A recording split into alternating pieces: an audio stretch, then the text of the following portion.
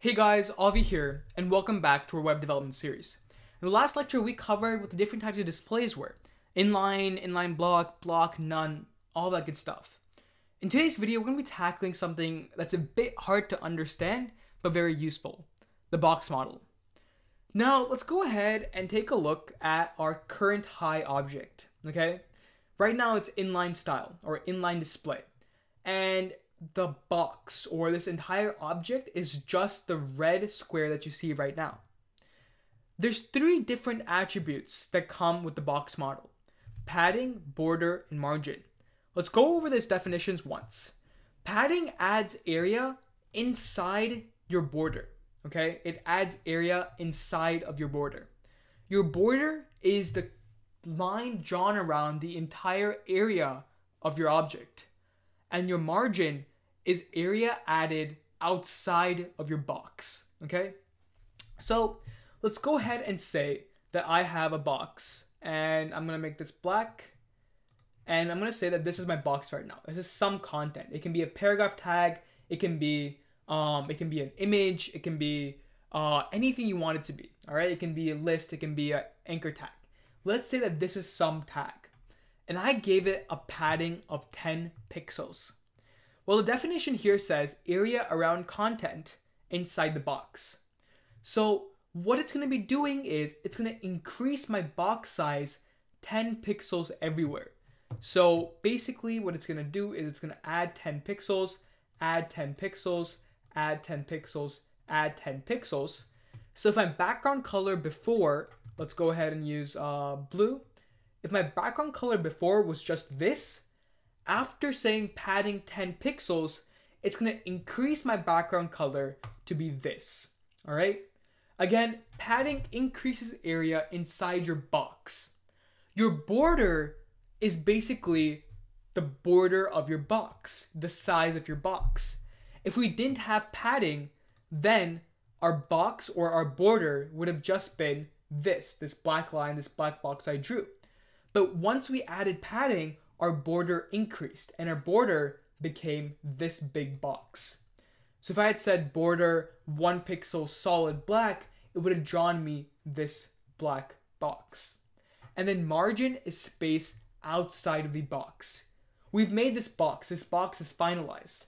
But let's say I had another box, okay? It's gonna be a bit messy, guys, but bear with me. Let's say I had another box that was like this, okay? My current space between these two boxes is this distance right over here. This is my distance between the two boxes.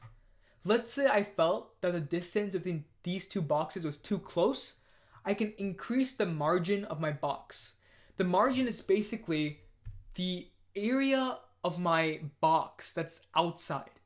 So I can go ahead and say margin 10 pixels, and what it's going to do is it's going to increase the distance by 10 pixels. So it's going to move this box 10 pixels to the right. It's going to move something over here 10 pixels to the right, 10 pixels, and 10 pixels. All right?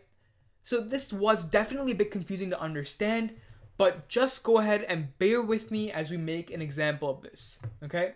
So let's go ahead and get back our two objects, and I'm going to say inline block, and let's have them back, refresh. Okay. So these are our two objects, hi, hello. Now right now, if you notice, our hi is very close to the left. That looks really bad. So what we can do is we can give it a padding left of 20 pixels. What is that going to do? It's going to add 20 pixels to the left, okay? That's what padding is. It adds content, or it increases the area of the content inside the box. I can say padding top 15 pixels to make the distance from the high to the top of my box a bit bigger, to make it nice and well spaced. I'm going to go ahead and do the same thing for my second box so that they're synonymous, they're the same. All right, fantastic. That was padding. What's border? Border is the line around your entire box. You can say border 1 pixel solid black. Again, border takes in 3 parameters: how wide your border should be, the type. There's solid, there's dotted, there is dashed, and then the color. So if I refresh, you can now see a really faint border. I'll go ahead and make it bigger so that you can see it. Save, refresh. This is my dashed border. I can have it dotted. That's my dotted border, and I can have it solid, okay? Solid gives it a nice black border. I'm gonna go ahead and do the same thing for my hello box as well. And I'm gonna go ahead and make this dashed, and I'll make this blue, okay? Refresh. Now we have given our boxes borders. Again, border is basically a square drawn around the entire area of your box. Basically all the content. A better way to think about this is, whatever your background color is showing, whatever space your background color takes up. For example, our background color was taking up this entire space, then think of the border as a line drawn around it. And the last thing that we're learning in this lecture is margin. Margin is a space between your object, your tag, your block, and another block. So let's say these two blocks are too close together. I can say margin right 10 pixels. And what this does is it adds 10 pixels of space between these two. Refresh, that's 10 pixels of space. I can make this 100 pixels, and it's going to add 100 pixels of space. I can do the same thing for the left one. Let's say I say margin left 100 pixels. By doing so, I add 100 pixels over here from this object and 100 pixels from the left of this object, which gives me a combined 200 pixels. So, just to recap, what's margin, what's padding, what's border? Padding is the area, is the content that's inside the block.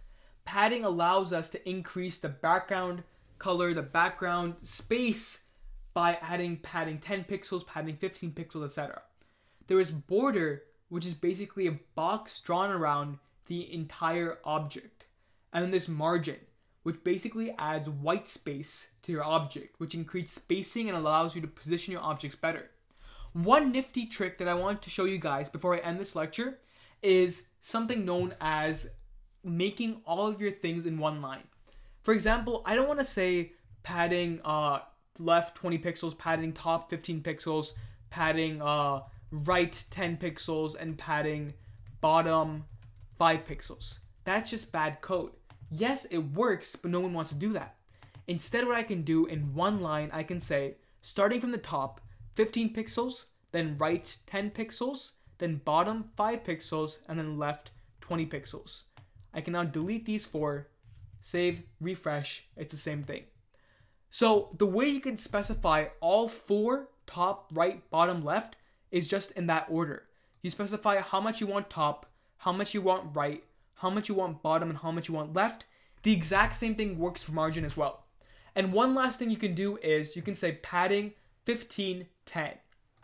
And what this does is it says I want padding 15 pixels top, 15 pixels bottom, and 10 pixels right, 10 pixels left. It's basically top, bottom, right, left. Or you can just say padding 15 pixels to make it all 15. Anyways, that's it for me in this lecture. Hopefully you guys understood what box model is. Again, it's nothing too complicated, okay? Just think of it as, you have a box, you can have stuff inside the box, you have a border around the box, and then you can have space outside of the box. See you guys in the next lecture.